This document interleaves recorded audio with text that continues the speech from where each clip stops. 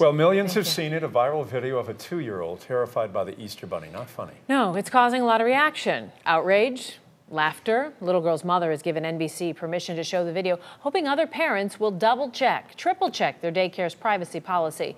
NBC's Carrie Sanders has the story. And as you watch, let us know whether you think this mother's reaction is justified by voting in our poll on 11alive.com/vote with live results at the bottom of your screen. This morning, reaction to this video is starting a national conversation.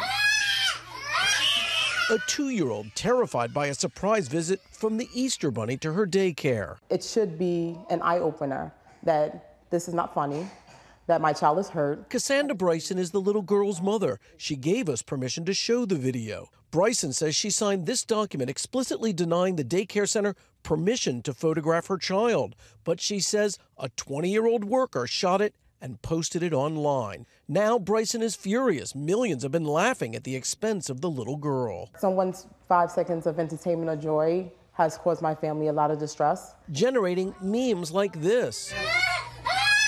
Even becoming part of a late-night monologue. I think this is the proper way to react when a 7-foot-tall rodent shows up at your school.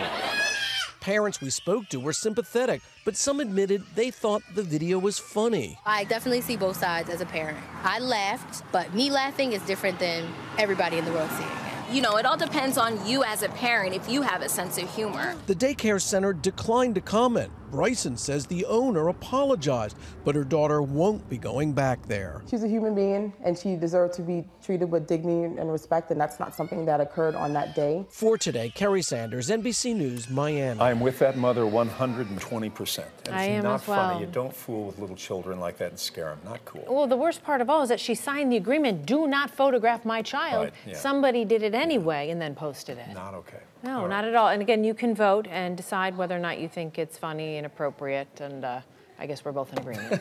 We've already decided for us anyway.